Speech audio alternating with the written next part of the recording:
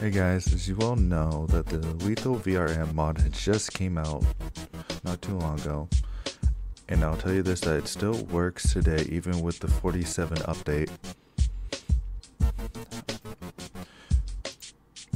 And usually, whether you're using the manual way or not, I prefer to use R2 Modman, but this will be technically still the same method of how you do it. So first, you would want to start by starting up the game modded. Let it take a bit.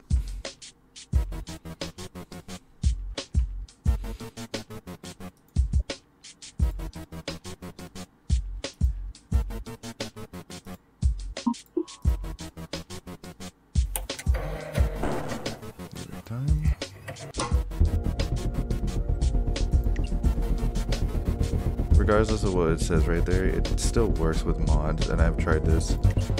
I will say one thing, that the Lethal Company VRM mod does not work in LAN. So we're going to go to a blank slate of no save right here. You can see normal model and everything. And once you log into the ship, you can close your game right away.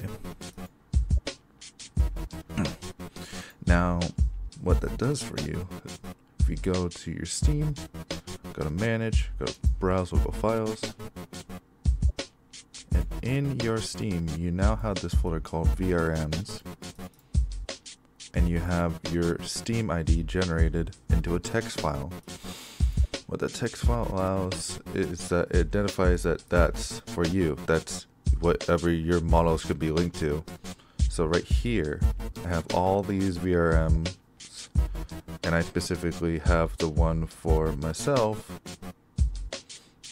Now I'm going to just paste these all in. Yes, since I already had the text file in there.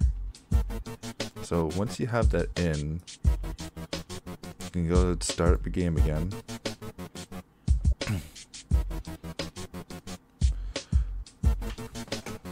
Now it's literally this simple, that any VRM that you had previously set up will work. I will tell you ahead of time, if you do have spring bones on, it will not work as of this update. Could be in the future, but for now there's no spring bone support. So back into here.